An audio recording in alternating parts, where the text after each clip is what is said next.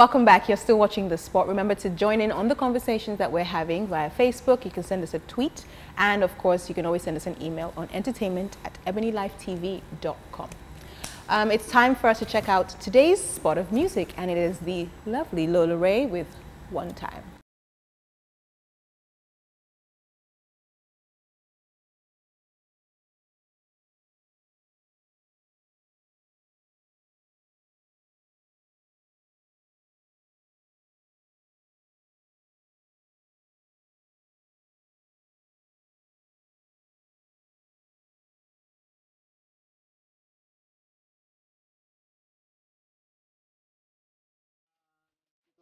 Some new music, and I just tried to figure out, because I know there was a point where she tried to move back fully, Okay. and then she went back, so I think now she's giving it a good go.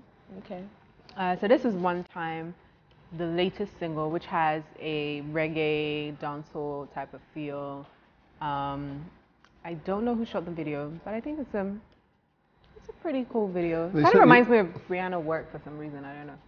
You know, you said reggae, whatever now, and that's actually what I probably have bit of a conflict with. Okay. What she does. Because you think she's more... I don't know. Pop? I don't know. You don't know where you put her? Because I feel like I've gotten an R&B vibe once. I feel like I've gotten a lot of pop vibes.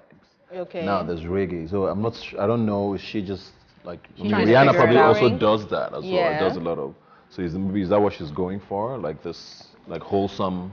I think she's one of the artists that probably got caught up in the essence of what the sound is here and what like works here. Because if you know, she tried to do another song, I can't remember what it's called, where she was rapping, and it just wasn't really her that I felt. But I think this is what she thinks is now going to, you know, launch her off even bigger. She seems very passionate about music. Yeah. And she's very and sweet. performance. Yeah. Yeah, she's I've very seen passionate her about perform, and I could see the performance, work and, she put she's into very. it. She likes to put up a show, even in her videos. Yeah. You can tell that's what she likes. So, good luck to her. I don't know that she's signed to any record labels here. No, I don't know. I know I've heard about conversations with 2 major labels, but that was like last year. So you see that I don't know if they fell through or conversations are still ongoing, and that would have probably triggered some other things. So it'd be nice to see how things work out for her. You have a lot of artists who succeed without labels anyways. Yeah. But yeah, it would be nice to see 2016, 2017, what's going to happen with her career. The space for ladies in entertainment now is a lot bigger, and yeah, so good luck to her. She's young, so she has a long, you know, time to blow our minds. Yes, indeed. You should come visit She should. sometime. She should. Yes. All right. It's time for us to welcome our guest into the house. She's someone who I have watched for quite a while, and you know, appreciate her craft and her talent and her work. She's a broadcaster, amongst other things, which we'll hopefully find out. Please welcome Didi Akinyelure. Hello. Welcome. Hello. Hello. Hello. Hello. Hi. Welcome. Welcome. Hi. What we should have said award-winning. Welcome. Thank you so much. I love this, by the way. Thank you. Hello. So you watch me. How you I doing? hope you do, really. Of course I do. Hi, this is really fun. Wow. Is it So relaxed. Because I feel like, because you do very serious stuff. Yeah. You know, you report business. Like, it doesn't get more serious than that. I feel like even politics is not as serious as business. When you're like a business reporter, you're like, Yeah. you know. And in these times too, you're telling the world, there's no money, sorry. Yeah. No 'Cause money. I remember the first time I saw her outside of the business scene, I think it was the EMBCs or something. Yeah. And she was partying. So you were thinking, is this the same person? Stock exchange, what happens? Do you get that reaction from people sometimes? Yes. No, I mean, what happens is a lot of times I go out and people are trying to ask me Serious questions. serious questions. Like, I just want to hang out. So what do you think about the economy? I'm like, oh gosh. Let's talk about whiskey. Can I just We're dance? having fun. We're having about the economy. So that happens a lot, Yeah. How's it been though? Is this something you've always wanted to do? Are you happy with the space you're in? Let me not lie, no. Yeah. It's been fantastic, but it's not what I was initially planning to do. I mean, I really just fell in this path of mine. I mean, I studied chemical engineering Wow. Imagine. But I think that obviously when you're a student at university, you're not always very sure what it is that you want to do. Ah, but that chemical engineering takes brain It's far. I bet English. My mom, worked in the oil and gas industry for 30 years, and my dad's an engineer, and then I had friends, Who were in studying the sector, engineering. so So I was like, okay. oh yeah, I want to do chemical engineering too. And by the time I got into like the first term, I was You're like, like, no. Yeah, I was sitting there and I was thinking, this is not for me. But you did it anyway. I did it anyway, and I mean, it's kind of very difficult to change Your majors, your path, yeah. In the UK especially. I think in the US it's quite easy to do that. But in the UK it was like, I think I actually went ahead and I said, I want to change, and they were like, to where? To like, Are you going to? how? Sorry. So they were like, look, just stay here. So I stayed and I passed it. I did well. Yeah. And then I went into the financial space and I started working. I worked in the bank. I did all that. And then I decided, oh, you know what? I want to do a real estate show because I was passionate about that world, investing in the real estate market. It was something that I did, from like 20. So I was always, very into property shows and all that. So I decided to do that. And so I said, okay, let me go and shoot a pilot for a real estate show, very naively, so like 5 years ago. And I was like, yes, I'm going to do a pilot. And I went on the internet and I researched how to make a documentary. So then my mom, she must really be wonderful, because I said, so Mom, I want to go to South Africa to shoot a pilot. And she was like, okay, let's go. So I went, I shot a pilot, and I started, sending it around to different networks, and I sent it into where I am now, of course, at MEC Africa. And my boss watched it, and he called, like literally the day he watched it, he called me, he was like, you need to come in. Oh, wow. And then he was like, do you want to, have you ever thought of being on TV? Oh, wow. And I was like, Not really. nah. And even if, I was just trying to do this show, and be an entrepreneur and move on. I wasn't really trying to be a journalist, but then here I am today. That's an interesting story. Yeah. Well, we're going to find out more about her interesting story when we come back from this short break. Please stay with us.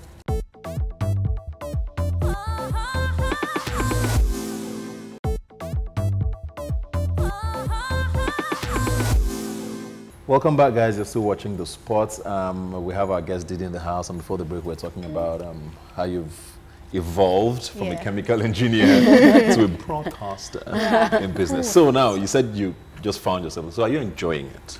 I am. To be honest with you, I can't imagine doing anything else now. Like, I go to work and I feel like I'm not working. I feel like every day I'm just having fun. It's something new, even though it's tough, it's business news. You have to keep up with a lot of things that are going on in the world. But I completely love it. Every day you're learning something new. You're challenging yourself, which was really different in the past, from the other jobs I did, because you go to work as a banker, you have set tasks that you're doing every day, and it's the same mundane task. Yeah. Most of the time, it's the same thing you're doing every single day, and it's fun. You make more money, but you probably get bored very quickly. With this, every day is different. I wake up in the morning and they're like, you're interviewing someone on mining.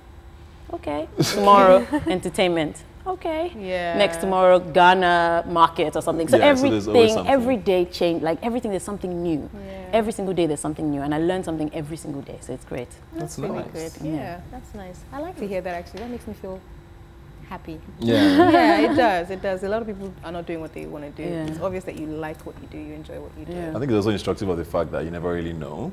Sometimes people just take chances and it ends up being what it is you actually want it to be. Yes, absolutely. Yeah. So do you have like an end goal in broadcasting? Well, obviously I'm going to work for the BBC now for 3 months. So I don't know what is coming after that. Congratulations, by the way. The business side of things.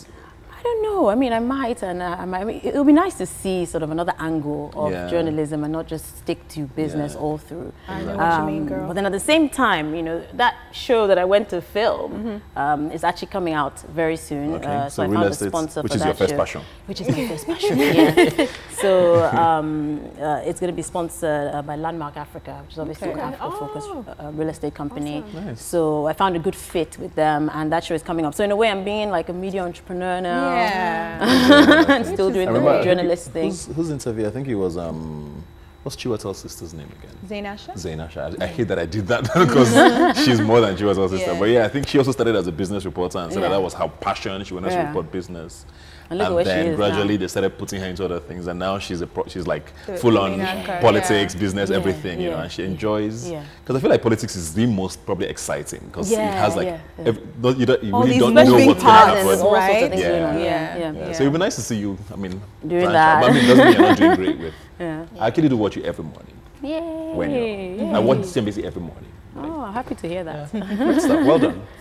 Thank you. Okay, well, being that tomorrow is Independence Day, Nigeria is having another birthday. 56. And it's been a bit of an interesting year. We're going to get into our topic of the day, which is Dear Mr. President. That's the topic. That's the topic, Dear Mr. President. Oh, wow. Yes. We're addressing you. So we're addressing him in a way. PMB. Yeah, and I feel like obviously for Nigeria, we all know that it's been a rough year. It's been a year of expectations that haven't necessarily been met, some disappointments here and there and everywhere. Quite a few. Some disappointments. Some disappointments, More than some. Well, yeah. So it's one of those things where I think a lot of people have been doing that. Dear Mr. President, have fun now. What's going on? What's up? You know, what's going on? Like, what's your take on like what's been going on? Yeah, what's going on? Oh, I mean, I think the administration has tried their best, but obviously there's a long way to go. When you look at the economy, you know, I was saying on my show this morning that it just seems like, you know, with the central bank's policies and everything that's coming out, that we're doing a lot of trial and error. Yeah, that's especially so today, with the economy. One policy will come out, it won't work. Tomorrow, another policy will come out. Like a week later, it won't work. So there's certainly something going on there. That, you know, it's weak. You know, when I'm thinking about, you know, Dear Mr. President, I'm thinking, please, Dear Mr. President, do something about the Naira because it's getting a bit expensive to do anything. I mean, you can't. We can't go on that way, you know. I mean, obviously, where is the Naira now in comparison to the dollar? At the parallel market, people, you know, they come up with policies saying, yes, you know, then we're floating the Naira, the interbank market. You can go back to accessing your Forex, you know, your PTA and your BT and your school fees. But people, when you're speaking to people, they can't access these funds. I'm a witness. I'm a witness. You know? I'm a witness. So we're like, what's going on here? And then also, when you look at, you know, our security issues in the north, the Chibok girls are still missing, obviously, you know, that is still it's big videos news. still coming out, you know. And yet, you know, obviously the government comes out and is saying, we have sorted out, you know, Boko Haram, you know, we've kept them at bay, we've handled the situation, but is it really quite handled? No.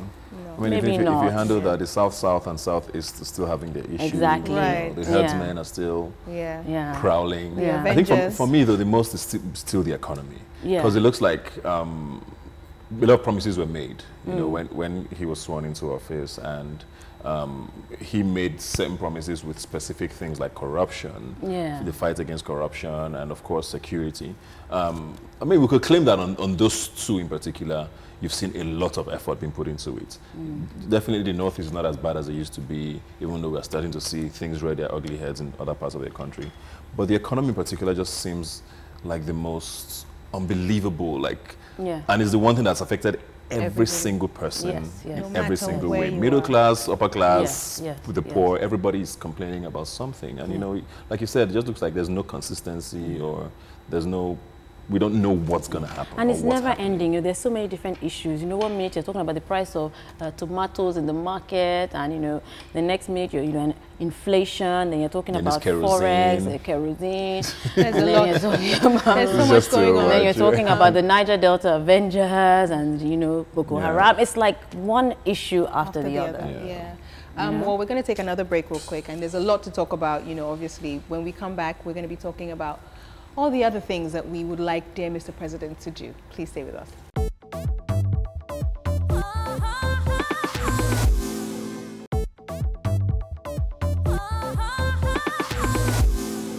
Hi guys, welcome back to The Spot, and today we're talking about, well, the title of our show today is Dear Mr. President. They should actually send us what they want. Yeah, they should send us their own Dear Mr. President, tweets, your, Facebook. No 5-page letters. Don't send us a 4-page letter. Yeah, so just let us know what you think and what you would love to say to the president if you had the opportunity to. I wanted to talk about aside from some of the things that we've mentioned, like what are the other major things for you that you think haven't been handled properly? So, in my opinion, yes, there's a lot happening with the economy. Yes, we have a lot of security issues, but I still feel that communication is a big problem. I don't know if they're communicating very well with us, or just like you said, we're in this trial and error phase where things are just being thrown out, and you know, where we wake up the next day and we find out that, oh, okay, this is what we're doing, and everybody's like, okay, let's go with it and see if it works. But I think there needs to be a better way for us to hear from them and feel like, okay, they're working. Because you tell me you're working, I'm like, okay, you're working. It gets even more annoying because it was one of the biggest criticisms of this government of the previous government. In fact, they didn't say much. And you come back now, and now even when they say, it's almost contradictory, because this minister says something, then the special advisor says, oh, no, not really. And then another minister comes and says, but, you know, and it's like on the same issue, there's even no consensus. There needs to be. Better communication. That's a big one. That's a big one for, I think, a lot of people. I think a lot of people were prepared for things to be difficult. What they weren't prepared for was what they feel like, or what we felt like were excuses. And then the communication is such a huge part of it. Like, okay, fine, things are tough, yes, but let us, like, talk to us as opposed to talk at us. And then the things that you choose to say also make a big difference. You know, when you have spokespeople who are saying things that you don't find, that are actually not palatable for a spokesperson to really say, you know. We had official spokesmen saying, tweeting, especially on social media, we had a lot of that, you know, where they would tweet something and it just seemed very, tone deaf. Unbecoming and tone deaf. Because with the situation where people are suffering, you shouldn't just be like, why are you wailing? Why would you say that? You know what? I think we have that problem in general in Nigeria. We've had it for years. I mean, because if you look at the way things are done in the US, any small issue, Obama comes out and says something. You know, he speaks to the people. You know, whereas here in Nigeria, a major issue comes out and we're waiting, no one says anything, and it's going, we're just seeing something that's written in some piece of paper, you know, from the spokesman, you know, so you don't really feel connected to the government the way sort of they do in other parts of the world. But I think why it's also more painful is that there was a change. There was a lot of excitement. We're going to do things differently, which is not happening, you know, and it's also a time where people are holding government more accountable generally across the world, more because there's more people power with social media in particular. In the past, you had to wait for the newspaper to report things, or if you wanted to air your views, if you didn't get on television or you didn't write a letter to a newspaper and they got it published, you just didn't feel heard. Now people tweet, people write Facebook messages, people, there's more ability to express yourself and know that government is listening. So, and it's also easier enough for government to even speak to us. I mean, there's millions of ways to address people. And it makes such a big difference. I mean, we're not expecting things to change overnight, are we? I mean, we're not. No. You know, we never thought that we'd just blink and all of a sudden, perfection, utopia. We'll have like this, you know, different, completely different country. But if they could just connect with us, or you know, just speak to us in a way that, you know, we would feel that, okay, you're working, or that you care, it will make such a big difference, I think. I also want to talk about sports. I'm sorry. Sports. Dear Mr. President, what happened? Dear Mr. Dallon, Minister, I don't know what. I'm a huge sports lover, like a huge, and the Olympics is like, I mean, it's the beacon of what I don't know. And the last year, I don't know that we've ever had it this bad. Athletes have said they've never had it this bad. I was listening to the lady who represented us in weightlifting, Miriam Osman. She's been to 3 or 4 Olympics for Nigeria. She's won the Commonwealth Games gold. Like, she's really accomplished. And she said she may never compete for Nigeria again because this has been the worst experience with regards to preparing for the games that she's ever seen. I mean, someone who is a champion couldn't lift. She said she didn't train. She just couldn't train. There were no funds to train anybody. And they just give them clothes and told them, oh, jump on a plane and go lift weights. Like, it doesn't work that way. You know, and the Olympics is once in 4 years. It's not like every month. It's something that we should know.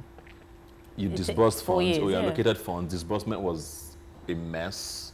You know, athletes' clothes arrive 2 days to the end of the Olympics. It's just all like, what's then changed? Like, is it changed for the worse? Like, the sports part is just really ridiculous. And it's the one thing that Nigerians love more than anything else. Exactly. So it's actually the easiest way to get them on your side. Yeah, true. And you get it wrong. You know?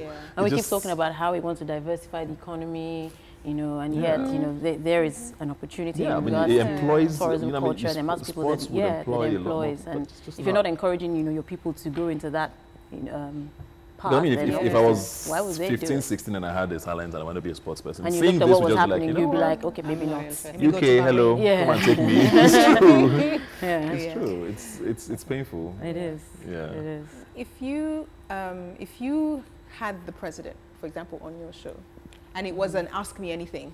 Which is also very interesting, sorry. Okay. He doesn't do interviews. Oh, you know what? I was going to say that as well. That is also because... You know, the funny thing about it is he's only really spoken to international media. Yeah, that's which is wrong already, you know, because, come on. He doesn't even do interviews, like basic... He did a lot before he got into office, and then he got into office and he's just... That on its own is just... We spoke to him here twice. I mean, on this not this show, but on the channel, Then he goes into office and he doesn't talk to the Nigerians. He's don't know, because I mean, he's speaking to the international channels, isn't he? I mean, he's spoken to them. Yeah, he does that a lot. Once he travels, he takes so it's like, why?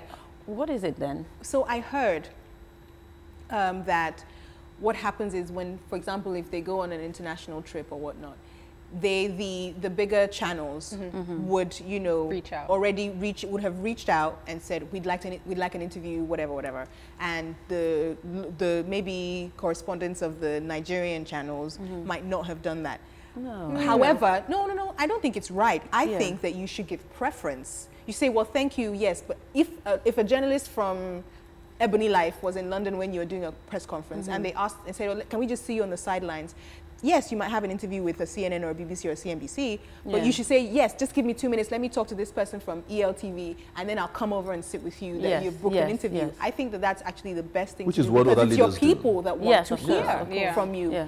The international media, whether you like it or not, they have an agenda and they have what they're going to ask you about. Yeah. For you to talk to your local media is a better way to get your story out and what you want to say out. We're going to be nicer to you, to be honest, than... Yeah. You know. And even the media chat thing, which a lot of people criticize with other presidents, at least it happened. Yeah. It was once a month, you gathered whoever you want to gather, but it seemed like you were speaking to the media. Yeah. That doesn't even happen anymore. It's just a lot of times, I mean, from where I'm coming from, we approach, you know, the presidency well in advance. You know, so we'll say we want to interview him, we send letters, we send more letters, we send more letters. We know who to send the letters to, so it's not like we're sending it to the wrong person. I know organizations that but we don't get any response. You know what I mean? It's just like, okay, he's busy, and then next thing we turn on the television and we see him. Yeah. I mean, just imagine President Buhari here, just, you know, playing charades with us. But we're going to take another break, guys, and come back and continue our conversation about Mr. President. We'll see you in a moment.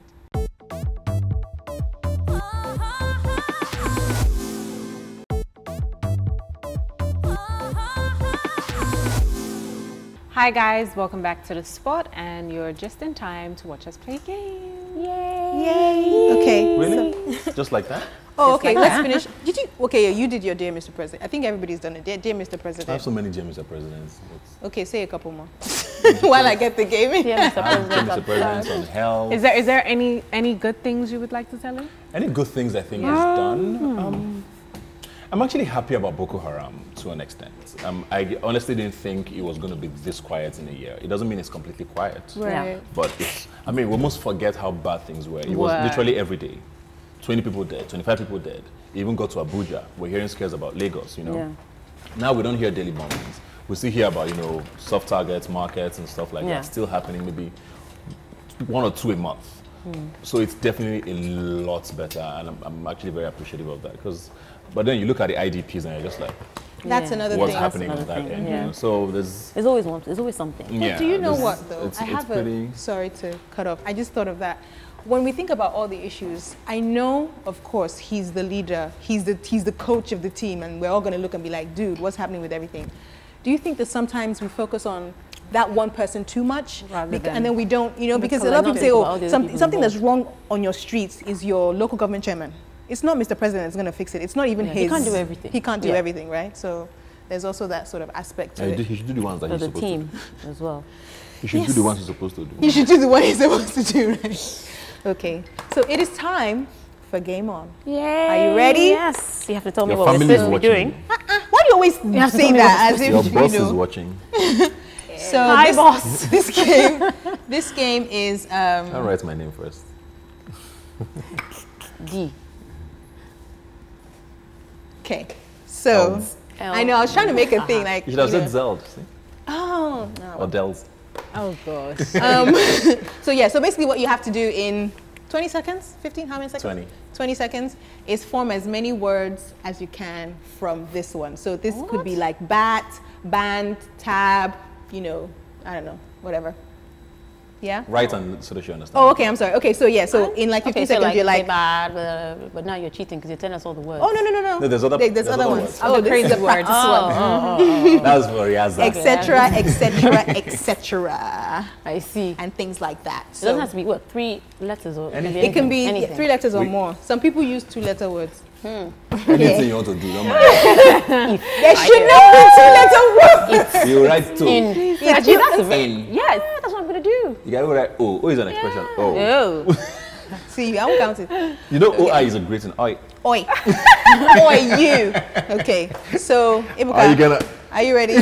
How many seconds? Oh, we have to write Are you them? gonna Yes, bang we that? have to write them. okay. Who's timing? Who's timing? When's your... I'll time. How many I'm feeling rather seconds? stressed, so I How don't many? know how this is going to work. How many seconds are we doing? 20? Don't judge me by this. Actually, It you're the one should being be, judged. it's 15. Your fans are watching. It should be 20 15 seconds, Lamide. 20 Stop seconds it. is too long. I know they think you're really smart.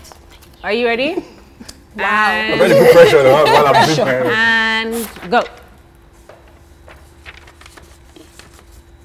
Don't go chasing waterfalls. Please stick Oh my God, to he's too the good. rivers and the lakes that you used to. Is it not timing? 4, That's what I'm saying. 3, What? 2, What's this? 1. Sage. Sage. Stop. Gid. Please get. So No, what? no, give me this. Four. Read 1, 2, 3, 4. What is this supposed to even be? Sage. What is sage? I want to write read. Oh, yeah, Read. quick. Google, check. There is not even a word. No. No, I It's want your to turn. Clean. Let me clean the last one. No, you know what he's going to do when I give him the human Oh, here. Are you ready? You see, you now wrote 3 in front of me. Are you ready? Ibuka. Yeah, Ibuka. Help her. What? It's the same one. No, she's he's gonna, getting he's it. gonna I was gonna flip say. it. Don't worry. Not fair. You're very competitive. She's already ready. Wow. And Are you ready? Wait for him to take it off, Zainab, because Okay, people always go. do that. Oh my God, this is so hard. caution. Wait. 3. Are you sure? Wait, don't lie. You guys cheated before the show started. Yeah, we haven't seen it, promise me. You've We have a seen games master, 5, You've seen this 4, and his 3, job is to make sure we fail. 2, thing. 1. Stop. So this is C-A-K. No, it's supposed to be can, but I didn't have enough time. 1, 2, 3, 4, 5, 6, No 7, 3-letter 8. words. You're a She's joker. so good. No 3-letter words. Oh my God, pressure. Oh, You want to greet your fans before you come on? Just think of the BBC. Look at your boss's face Look at them and just think. and how he will react when Are you you go back ready? to work. Are you ready? Yeah. She said, wait. 2 minutes. You ready? oh my God. Go. Okay. Don't let them get to you. Yeah. Fine. You're good at this now. Continue. I can see some. 5, She's 4, good. 3, Do it! One more! 1. Time's up. I put let's already. 1, 2, 3, 4, 5, 6, 7. So are you really going to allow this? At least I did better than Okay, you. let me give you. You are bad though. You only got 3. So your mouth is not sharp. Can you imagine this So you guy? only got 3. See, I gave you 47. Hey. You're the winner. Terrible. Oh my gosh. Zainab's turn. Okay, yeah, Zainab. Where's your The phone is here. timer? Okay, yeah. So wipe those ones. Oh, that wasn't so bad. It wasn't so bad. See how tense you were before you got there. I was scared. Isn't it? See, people always like, but why'd you get so? See, you feel the vibe. The You're like, energy. This one is shaking right now. go.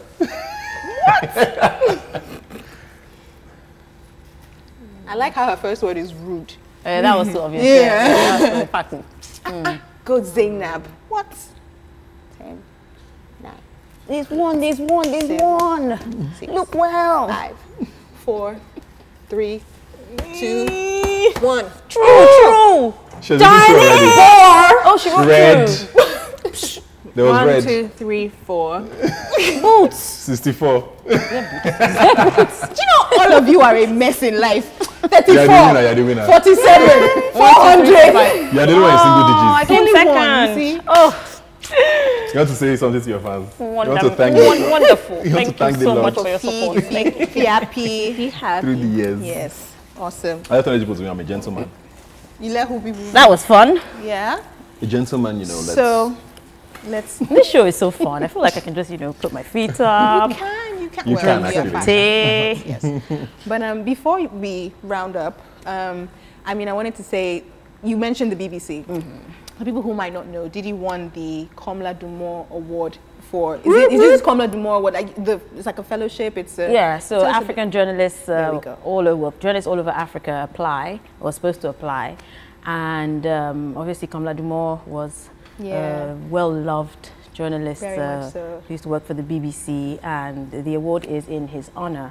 So we're supposed to apply. So you go through like a 4-stage process, and I think they had maybe over 200 applicants or something. Wow. And I won. I was and so you shocked. won. Yeah. Who did you pay? And then I won. I'm still shocked, but I don't know. It's just amazing. I can't believe it. Where were you when you found out? They actually called me, and they sent me an email and said they were going to call me, and I was thinking, why are they calling me again now? I've had like Skype interview, filling form, sending something. How many stages is this? How many more can there be? How many more can there be? So they were like, yeah, we're going to call you. And I was thinking, is there another interview again?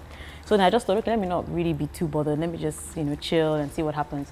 And so I think I was in bed or something. And then they called me. And they were like, are you sitting down? I was like, yeah, well, I'm lying down. Even more comfortable. They were like, you've won. And I was like, ah! Like I just started screaming. And they recorded the entire thing. Oh. So after I finished disgracing myself, oh my God! Then I played it. Are you serious? And they were like, yes. They were like, we just recorded you. And it's all over the internet. So they were like, yeah, we just recorded you. How do you feel? I was like, oh, I'm so excited.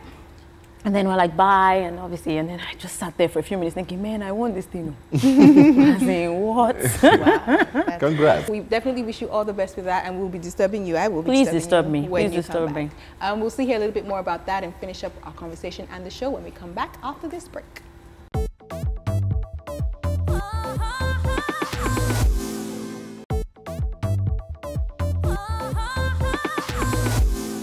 Welcome back to The Spots. We've been talking with Didi Akinyelure about quite a few things, Akinyelure.